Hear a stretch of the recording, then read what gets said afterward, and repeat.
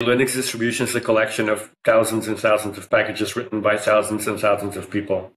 So who's freeloading from whom here? This is your host, Bhartia, and welcome to TFiR Newsroom. And today we have three esteemed guests: Wim Coekaerts, head of Oracle Linux; Alan Clark, member of the SUSE office of CIQ; and Gregory, founder of many open source projects and CEO of CIQ. And today we are going to talk about Open Enterprise Linux Association, or OpenELA, that was created in August, which was kind of a response to some of the changes that Red Hat made with CentOS. I mean, Wim, I remember the early days of Oracle. I actually interviewed when Oracle came up with, Unbreakable Linux early days. And then, it's been a long journey when CentOS came out. So what I want to understand is let's just quickly talk about how you folks have kind of seen the market change evolve, which kind of bring these three players together to create OpenELA. And then, we'll talk about the goal of it, but I want to understand what is happening in that space. Well, there's been a lot of things happen over the years, including just in general Linux adoption, right? The growth of Linux, growth of open source, and the benefits that you get from open source, right? And so as other things have changed in the market that some perceive as threatening their choice and ability to continue using open source, we felt that it was time to collaborate together to address and become more efficient in what we're developing in terms of enterprise-grade Linux.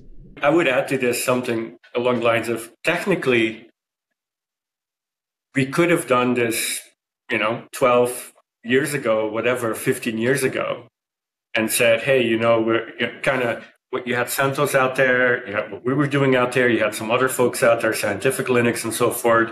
And so it was all kind of a similar thing, but we all did our own thing, right? CentOS did the CentOS distribution and the community part, and we did a more enterprise-focused, supported platform for customers that needed the support around this type of stuff. And then there were sort of, ISVs packaging things up.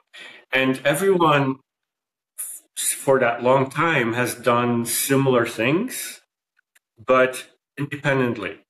And the advantage at the time was, well, we just go to, let's simplify it, fp.redhat.com, and download source.vms and do our thing. Well, that clearly stopped just recently. So we all have been continuing individually, but then came together and said, now there's a little bit more work, no problem to do it, but why don't we just work together and save some time and money on our parts and put it together so that we replace that site with the OpenELA site that says, here's all the source code, and all these other folks that want to participate like they used to on their own, hey, participate with us, or just get the code, whichever works for you. There's no restrictions, there's no requirements, like here's the source code, take it or leave it. But we continue what we have been doing, and we just kind of work together more now than before. And, like I said, we could have technically done this earlier. There was just no driver for it, no reason not to, but also driver for it. Whereas it was a specific event that made us come together, say, this makes a lot to do. It also sends a message of stability and working together across people and companies, and allows us to share resources. And I think that's what fundamentally happened. The only thing I would add is when we decided to come together, we also realized it's bigger than just our three organizations. This is the community at large. And we wanted to make sure that we were operating as good members and stewards of that community and inviting everybody to come and join and be part of this with us.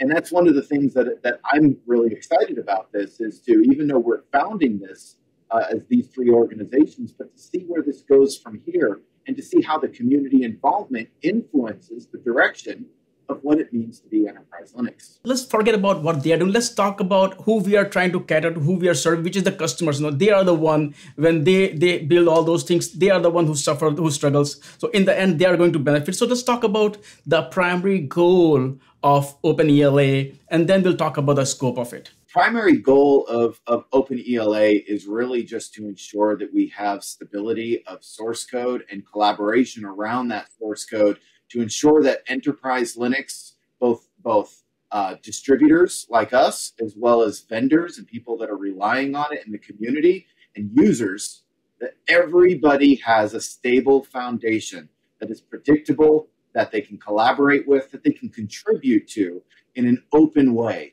and in a neutral way as well. And that was really the goal of what we set out to accomplish with OpenELA and the structure that we built with OpenELA. I totally agree with Greg on this one. And just to emphasize, this doesn't change the products that we as companies are delivering, right? For SUSE, this means we continue to invest in SUSE Linux Enterprise, right? We also will continue and grow our investment in our Liberty Linux product line, which is what's related to this project. So there will be a Liberty going forward. There's a Rocky Linux going forward. There's Oracle Linux going forward, right? This is about the source code, as Greg stated. Yeah, that's right. And it's an important message to others as well. As this is not a new distribution. This is about the source code at some point recently became a lot less accessible to the world.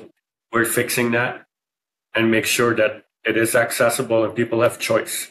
And we just keep doing what we have been doing. It just means that for some stuff, we have a new website to go to, or a site to go to, not website necessarily, to download some of this code or upload code where we've been doing it, or CIQ folks, or as Greg has been saying, members of the larger community. It's not just us. It's there for everyone to take and contribute and do whatever with it that they want to, right? And choice is important. And I think one aspect around open source, certainly for open source when it comes to community projects, right, where it's thousands of people contributing to stuff, like a Linux distribution is not owned by any company anywhere in the world. As much as some companies are trying to make it as such, it's not, right? It's a collection of thousands of packages built by thousands and thousands of people. There is no ownership, right? And what the companies tend to do is provide support for that collection of software, because customers, certainly enterprises, they don't necessarily want to be there on their own and maintain that and fix bugs on their own. They want to pay someone that they trust to do a good job at it. And so the competition, for the most part, that we all do is support quality and expertise in a certain area that customers prefer because of whatever their business is, whether it's high performance computing, the database, or applications. It doesn't really matter. A company says, hey, we want someone that understands this area and provide support, right? What's underneath, the more differentiation there is, the worse it is for the customers, because ISVs have to certify and test on 50 different things. And, I used to say, and I think I mentioned this to you too, it's like building a distribution technically is easy, right? Now, whether it's a green installer or a blue installer or a red installer, who cares? Fundamentally, you run a Linux kernel, you run glibc, run OpenSSL and a bunch of other stuff, and that's what your app runs on. So the closer that works together and makes it easy for ISVs, the better, right? And so this differentiation stuff is not that exciting.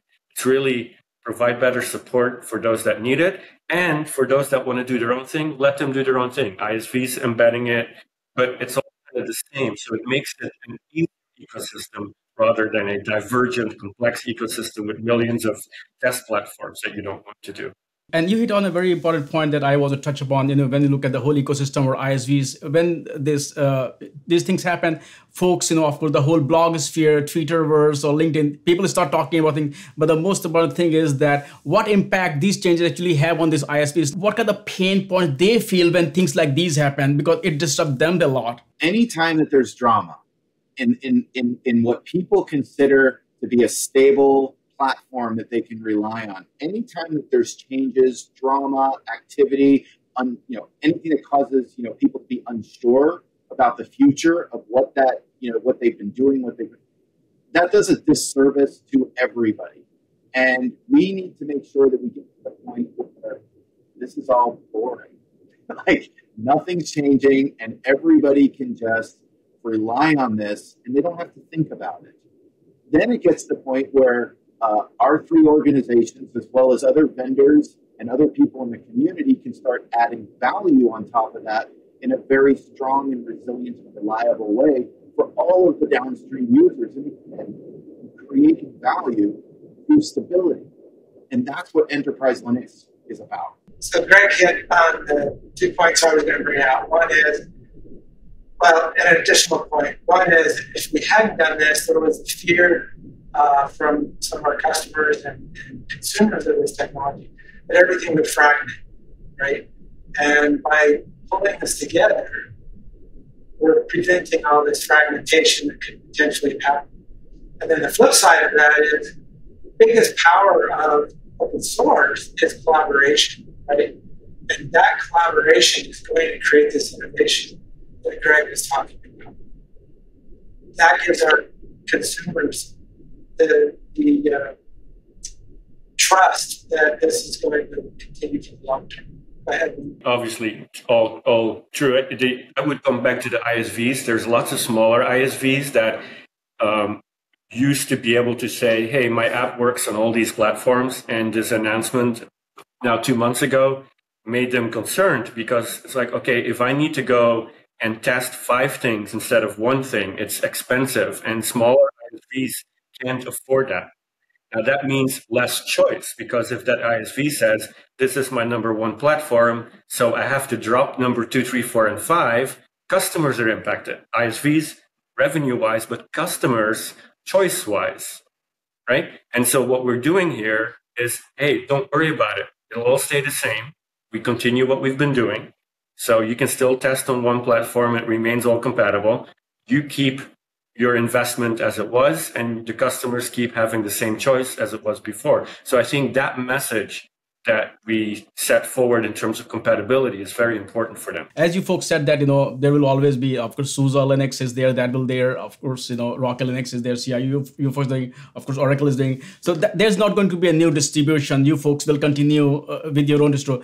But can you talk about what does this collaboration actually mean? What kind of, and what resources you folks are pulling together to help the community? So I think one of the key components of this is, when we started the discussion, we recognized that it needed to be neutral, right? So we're in the process of forming a foundation, right? And the governance that goes around it, so that no single entity, as Greg was talking before, the failures that can happen with a single entity, right? So that it's available for all, right? And not governed by any single person or entity. And so as we initially published earlier a couple of weeks ago, right, we're following the best practices for open source, right? And trying to build the structure down. We're still in that process. So I know people have a lot of questions that we haven't published yet, because we're still trying to process and trying to figure this state what the intent is, right? Follow this best practices and build that virtual body. But there's also overlapping work. For instance, a number of packages contain, this is just one specific example, but I think that makes it very clear. A number of packages have certain trademarks and copyrights that are not allowed to be redistributed. Every one of us goes to that same package and removes those trademarks and copyrights, makes it neutral, and then potentially for our individual distributions adds others. But we all do the same thing exactly. We all run the same test scripts to verify that we don't have any of that stuff. And so one of the things that we're doing now is say, okay, if we have 5 different scripts doing the same thing, well, let's pick one that, is the most easily maintainable or looks the best, and we put that up on OpenELA so others can do the same thing. And contribute our stuff together that way. So it's what we have been doing individually over so many years. If there are things that are overlapping, we just, instead of doing that separately, we just kind of do it more collaboratively. So that's one example of advantage here. And like many open source projects, we're focusing on the source code, right? We're not making a binary distribution of open enterprise Linux. It is just the source code, which now means because we're collaborating in the source code, because we're leveraging each other's background tooling, etc., it means we now all can go and focus on adding value for our customers and for the rest of the community in a way that's honestly just, it's more efficient, makes more sense, and it's more collaborative. And you folks have been doing it for a while. So I also understand when you look at OpenELA, is it going to be like how challenging, or is it going to be like bug-to-bug compatible with RHEL, or, what is the, like when you look at, that will be a big challenge to keep it that close? The goal is absolutely to keep it completely compatible. And we are going to be doing it in two separate methods. There's going to be a primary repository, which is going to be completely compatible, and then a contribution repository, a contrib repository, which will allow people to add additional value and additional capability on top of that base foundation. One thing in terms of compatibility, because that does come up a lot, and there are lots of questions about it. Let me go back to a comment I made earlier. Open source, as it's related to a Linux distribution, is a collection of packages that are maintained by thousands of people out there, not by an individual distribution vendor. So when new updates happen, it's all upstream stuff that comes in. There's no secret private ownership of something that's IP, that's closed source. So I don't see how compatibility would be an issue. We just keep doing what we've been doing, and maintaining that compatibility, I'm not worried about it. Now, if we just look at, the whole, let's say, Red Hat ecosystem, of course, we can look at local Linux, or Oracle Linux is also there.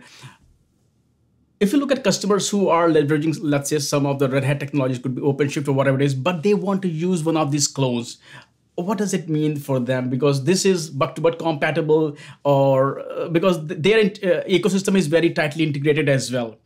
So can customers leverage some of the Red Hat technologies while leveraging clone distribution? Absolutely. And that's part of the reason why it's so important for this level of compatibility. Very few organizations that I have spoken with will run one Linux distribution in isolation or completely. They're actually running, in most cases, they're running multiple different Linux distributions for different purposes, knowing that they can rely on similar tooling, similar expertise, similar packaging, and just know that that compatibility is going to be there. It's a huge win for customers and for everybody using all of enterprise Linux. All this stuff worked before, will continue to work. Our customers are telling us that they have multiple different distributions because they serve specific focuses and solutions, as we discussed earlier. And they want to be able to continue to do that. So this is about choice. I do remember when Oracle came up with the Unbreakable Linux, Red Hat did make changes to the source code. And are there any concern that, after, OpenELA, there might be some changes that Red Hat might make, which will make your job a little bit difficult, or you're not concerned with those, or you have already foreseen them and already taking steps to mitigate those? We've never, so in our case, as an example, as you know, in all these years, there's never been a divergence. There's never been one compatibility issue. It's not a problem. It won't be a problem going forward. And, they tried some stuff before, like packaging up the kernel in a tar file. Okay, not really sure what the intent was here, but it didn't really matter to us. So nice try. I think Wim said it perfectly. There are things, of course, that Red Hat can do. There's more shots they could take. There's more ways that they can disrupt the open source community. I hope they don't. I hope they go the other direction. I hope they look at what we're doing and they say, this is something special. To be clear, in my opinion, this is the most exciting thing that's happened in Linux in decades. I can't even explain how excited and how cool this is to actually come together on a standard for enterprise Linux and move that into the community and allow this to be collaborative and transparent in the way that we're doing it. Like, this needs to happen. And I'm super excited about it. So I'm hoping that there's no more drama. There's no more shots taken, that everybody just sees this is a good thing. And we can all work together to make this absolutely successful, not only for ourselves, but for the community, for our customers, for everybody. Yeah, there is saying, be a good open source citizen. So let's hope that we'll all be good open source citizens there. How do you envision this association? How do you see it grow? I mean, I'm kind of tempted to say that what Linux was to the kernel, it looked like OpenELA is to RHEL, a collaboration around that. So talk about what vision you folks have for this association foundation. So as we said before, the intent is to include everybody that has an interest in this, have them come in and contribute and play a role. Again, we're talking about source, right? We're not building binaries. We're not creating yet another distribution out there. We're collaborating on the source, and we want everybody to come and participate in. That's the emphasis, right?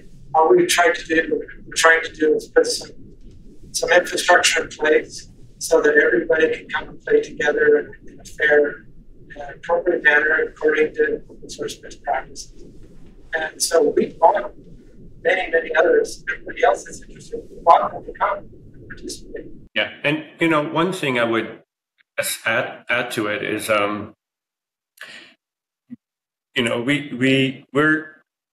we had to get something out quickly because there was a lot of concern, a lot of confusion, a lot of different threads going out in different media areas, and so it was really important for us to quickly say, hey, we're going to start working together. And that didn't allow us to basically spend months trying to negotiate whatever it is, right? And so it's like, hey, our goal is very simple. We want to put source code out there so that everyone can use the same thing if they want to, and everyone can collaborate. We're the main, well, not main, I shouldn't say that. We're some of the major folks that have been doing this for a while. So it was easy for us to get together and get this going and say, hey, we already do a lot of this stuff. Let's just put it together, and then everyone can participate as time goes by. I think that's another thing where, there's only a few people right now. Well, time was of the essence. But that does not mean it's just about us. It's not, as Greg said, it's about community. It's not about us. It's about get the stuff out there. And we also felt that it was important to put out there what we knew as quickly as we could, right? So exactly as Wim said, we didn't sit and ruminate on this for months and come up with the perfect plan to put out there and have all the I's dotted and T's crossed. It's a work in progress, and that's on purpose. It's we want people to join in and help us. There's one more thing that, in open source, whenever you talk about these discussions, one of the terms that people say, hey, you folks are freeloaders. We are doing all the work. You're just taking our work and, just creating our... So what are your thoughts about that? First of all, I mean, as I said, I am also biased, open source is not... when I talked to Linus, he said, actually, there are... Everybody who contributes to Linux is selfish, Nobody is doing any free job for anyone else, So there, in my opinion, there are no freeloaders. But I want to hear your thoughts on that. Business is competitive, right? And as we said, the products from this don't go away. But this is true to all open source for the last 30 years. And amazingly, it works. Open source works. We come together, we collaborate, we build efficiencies, the model works. As in the beginning, a Linux distribution is a collection of thousands and thousands of packages written by thousands and thousands of people. So who's freeloading from whom here? I jokingly kind of say it the other direction. We're all freeloaders. Everyone in open source is a freeloader, and that's a good thing. That's exactly what open source is about.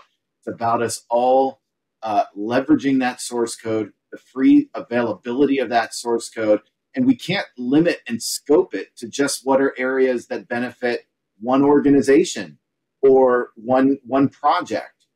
the amount of benefit that open source and freeloaders bring to the world is massive. I can tell you from the high performance computing side, the amount of research and science that has benefited from freeloaders, freeloading open source software is massive. It's absolutely massive. And to say that those people are not contributing back to Red Hat's products, I'm sorry for the name drop there, but and that they're somehow bad as a no, that's silly. No, we're all freeloaders. This is how it works, and it's a good thing that it works this way. That's what it's all about. We have started taking open source for granted. The early days of open source, as a journalist, I used to push, hey, why you should use open source, why you should do open source. Now everybody is using open source, but they have forgotten why they should do open source. So since we have like three leaders there, Wim, Greg, of course, Ellen, I want to hear, when you look at today's world, let's talk about world from the open source perspective. And when you see these kind of efforts, and then of course you folks are engaging and mitigating it, does it worry you? Does it concern you for the future? Or you see, no, these things keep happening. Open source will always be the winner. Does that question make sense? I remember, Greg, when you and I talked last time, there was word like open source always finds a way. Just we borrowed a line from Jurassic Park, remember? So yeah, but I want to hear your insights on that. To go against open source is a losing battle. The open source community is massive. It is gigantic. And everybody in the open source community wants freedom. They want collaboration. They want to work together, and they want to make things better. Like, that's the right mindset. There's no commercial perspective that is going to come over the top and beat that. The community is too big. It is too good. And I believe in it. Yeah, I would also say, in some ways, you can make a little bit of a distinction, right? So when it comes to generic, useful open source projects, they're not typically built by one commercial entity. They're started by an individual, usually, or by a set of people that start working together as the starting point. Whereas what you've seen in some cases that you're referring to is a little bit of different, right? It's in some way IP that is exposed to benefit, using the term to benefit the use of it, but still fundamentally controlled and exclusively developed by one entity, which is very different. And when you look at a Linux distribution, almost none of those packages, in fact, none that I can think of really, are from that world. They're all from the collaborative community world. That's not going to change, right? So I don't think there's much change going to happen in what a standard Linux distribution ships and what people at large use. It's just a few small handful popular projects that are built by a commercial entity exclusively. I think Greg captured it perfectly. The only thing I was going to add, what Wim already covered, was not to worry about it in this case because of the licenses that govern the source that we're using, like GPL and so forth. And the amount and number of people that contribute to those projects, right? There's just no very minimal danger of somebody trying to take over and change it. Ellen, Greg, Wim, thank you so much for joining me today and of course talk about this important topic. And as usual, I would love to see you folks again, hopefully in person as well. Thank you. Thank you. Likewise. Thank you. Thank you. Good to see you as always.